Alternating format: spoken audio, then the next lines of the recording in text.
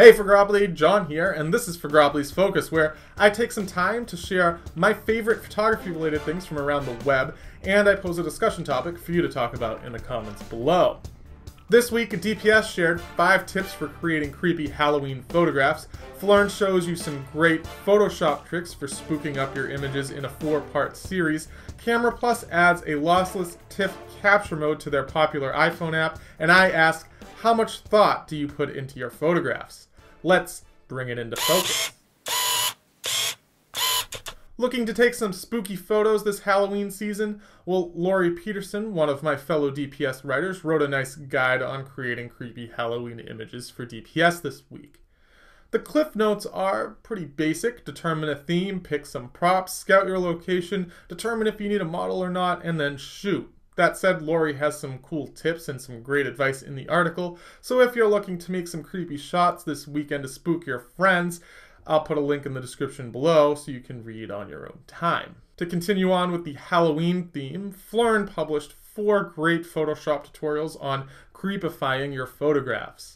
I've created a playlist, which I'll link to in the description below so you can watch them all when you've got the time, but the tutorials cover things like turning teeth into fangs, creating bloody scars, blacking out eyes, and a great guide on blending modes in Photoshop. Let me know what you think of the tutorials in the comments below. This week, one of my favorite camera apps for the iPhone pushed out a pretty interesting update. Camera Plus now supports the ability to capture lossless TIFF files instead of a compressed JPEG. This isn't something I'd recommend using on every selfie you take, as the files are substantially larger. However, for those scenes that require the most detail possible, and all you've got is your iPhone, this is one worth keeping in your back pocket. I've only just started diving into the new Pro feature, so I don't have all the details quite yet, but I do plan on writing a full review and comparison of the TIFF versus JPEG files on the blog in the coming weeks. However, in the meantime, I'd like to hear your thoughts on actually using a TIFF file with the iPhone, and if you've actually used it, do you actually think that the quality that you get out of the TIFF file is worth the trade-off in space? So leave a comment below and let me know your thoughts. The days of film are long in our past now, and in this digital age, firing off shot after shot means almost nothing when the average SD card can hold hundreds of raw images, and once full it can be swapped out in a matter of seconds just to give you even more photos. So no longer does a mistake come at the cost of a lost frame in a very limited roll of film. But it's still important to actually spend time thinking about the images that you capture. I truly believe that if you do this, you will get better photographs in the end. However, I don't think you are supposed to just think about a photograph from your own personal point of view, but rather imagine different personas when you're capturing a photograph.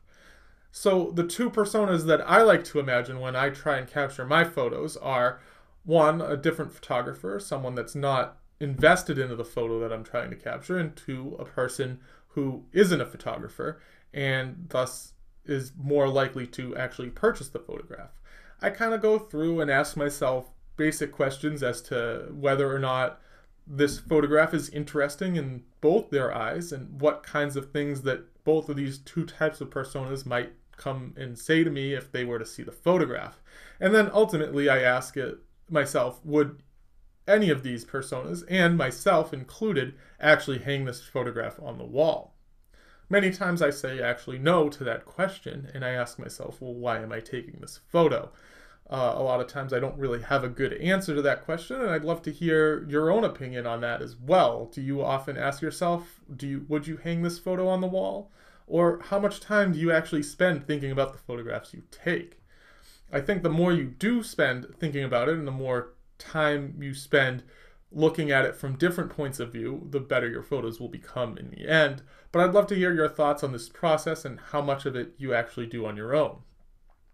And as always, if you liked what you've seen here and you'd like to see more, click right here to subscribe.